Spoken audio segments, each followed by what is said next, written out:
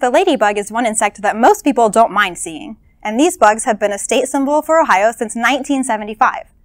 Also known as the ladybird beetle, or Coccinellidae, it's been described as symbolic of the people of Ohio.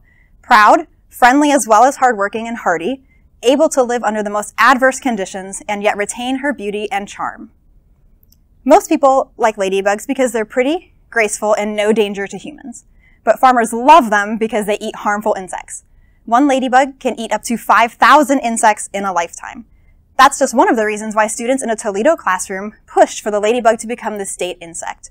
The second reason? Its color matched two other state symbols, the red carnation and the cardinal. They started a petition and the rest is history. The colorful appearance of ladybugs has a purpose: defense. You see, the insects can secrete a foul-tasting fluid from the joints in their legs.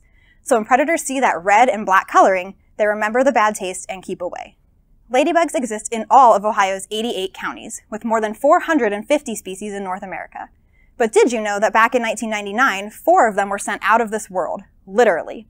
NASA scientists took the insects, along with some of their favorite food, aphids, to study their hunting skills in zero gravity. End of story, the ladybugs were still able to catch their prey and survive the space experiment.